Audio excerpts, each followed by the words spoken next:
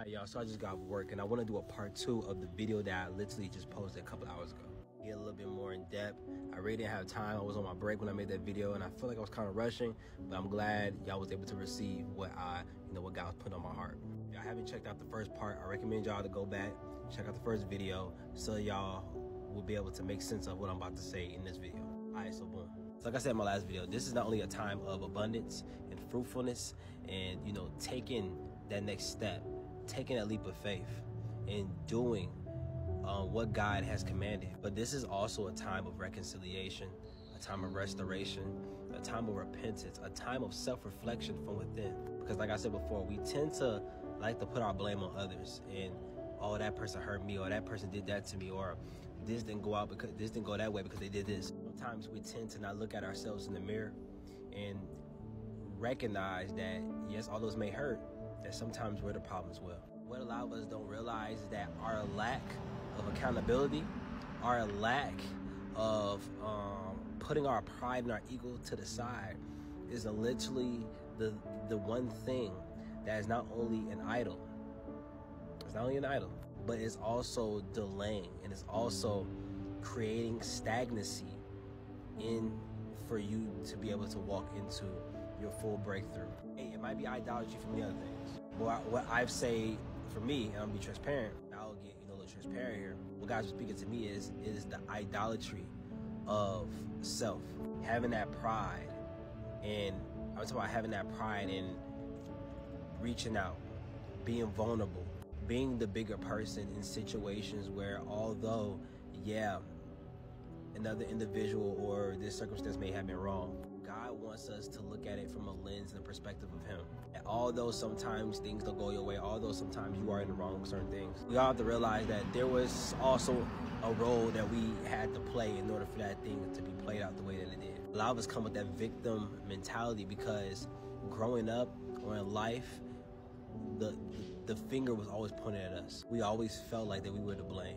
We always felt like that people used us as the scapegoat and that we were misunderstood, we were mistranslated, and it led for us to feel neglected. It led for us to feel abandoned. It led for us to always keep our guard up and always, keep up a wall. Like I said, it is that fear of vulnerability that is stopping many people from reaching where God's trying to take them. It is that fear of vulnerability that is creating a wall of pride, a wall of ego, and God is trying to tear this thing down because it's a stronghold on many of you guys' lives. Now I think that's what the swimming dream represented. God is using many things, He's using many people, He's using many opportunities and situations to get you to, climb on top of the diving board and actually jump and take that leap of faith, make that phone call, send that text message, apply for that loan, apply, for that LLC to get your business. Whatever it might be for you in your life, it don't even gotta be physical, tangible, materialistic things. They can also be spiritual matters as well. But what the Lord is saying is that you don't know whether you will drown or not until you make the jump, until you take the deep dive. And literally, when I looked up the definition of leap, it literally means to jump over, to spring over, bring forth. The word that got me, that literally just confirmed why God gave me 333, which means to basically see everything more clear, is that the other word for leap means clear. And this is where it's about to start correlating to what I wanted to really speak to you guys in the first video. God had me in 2 Kings chapter 4. 2 Kings chapter 4 was just a bunch of stories wrapped up in one chapter. It was a great amount of miracles, signs, and wonders. A bunch of great stories of faith, restoration, deliverance, reconciliation, redemption. And it all involved the prophet Elisha. The one main story, well, the two main stories that really got to me, which correlates to everything I'm speaking to you guys right now, is the one story where it was talk about the widowed woman and the oil. Now, the widowed woman, she lost her husband. She had 2 sons. But as the husband died in debt. And because the husband died in debt, the people needed, they needed what they needed back. And that if they didn't receive what they was going to get back, they were going to take her sons and they were going to go into slavery as of, as a payment for the loan. Now, I'm pretty sure that the widow woman, in times of uncertainty, in times of unknown, I'm pretty sure she was pretty afraid. I'm pretty sure that she didn't know what to do. But the beautiful question that Elisha asked her, he said, what do you have? Meaning, what do you have in your house? And guess what? She had a whole bunch of oil in her house. A lot of people don't realize, but oil represents the spirit. In this physical matter, it represented something that she could use to try to raise up more profit to pay off the debt in which her husband owed. So she ended up having oil but no vessels. So Elisha instructed her to go to her neighbors and borrow some empty vessels to be able to pour the oil into.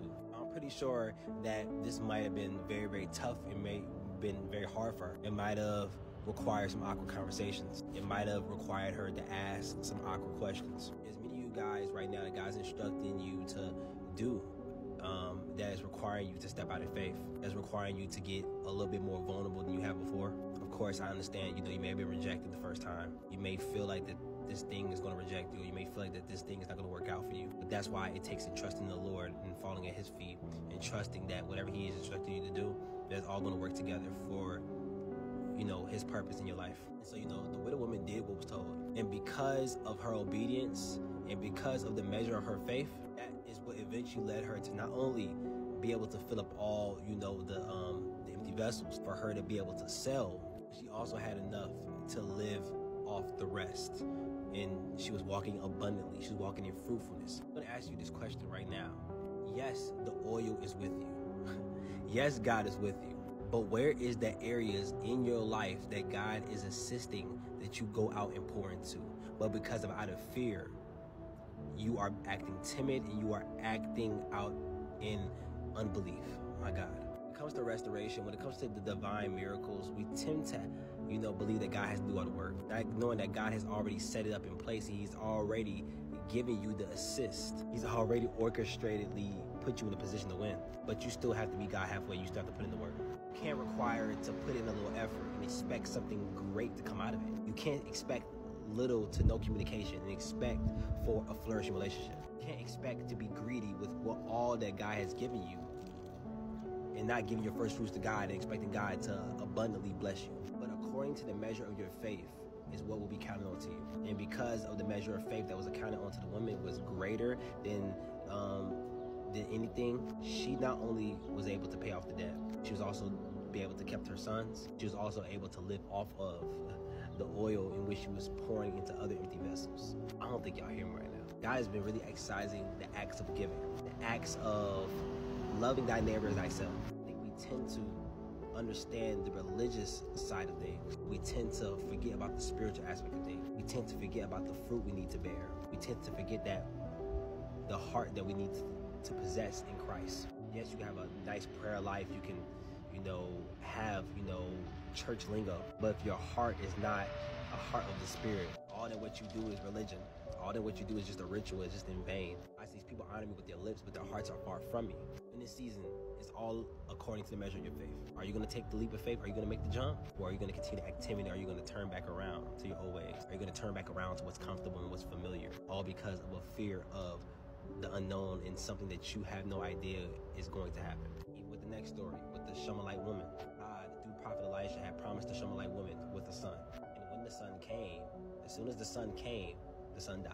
And this made the Shunammite woman very angry because, she's looking at it like this, I didn't ask for none of this. Sometimes God would give us things that we didn't ask for. Sometimes he would give us things that we do ask for. Allow it to be taken away just so that we can realize that all we need is him. Just so we can realize and be restored in our heart and our minds the true meaning of what it means to fall at the feet of the Lord. That's what the woman did. Although she fell at the feet of Elijah, this is representation of falling at the feet of God in times of despair, in times of loss of hope. Talk about to the point where she got a donkey and traveled a very far way just to get to Prophet Elisha, just so that her son can be healed. And it was because of according to the measure of her faith that God restored what was once dead and brought it back to life. God wants to restore dead things in your life. God wants to restore a lost thing. But it's according to the measure of your faith. It's according to what's coming out of your lips, what's coming out of your heart, and what's coming into full display with your actions. Let God in. Let God's will be done. Stop trying to figure it out your own way. Fall at his feet and trust him. And know it sounds too cliche, but if you do trust in him, I promise you, it's going to work out in the end. You're going to understand why God had to do it the way that you thought it makes sense in the first place.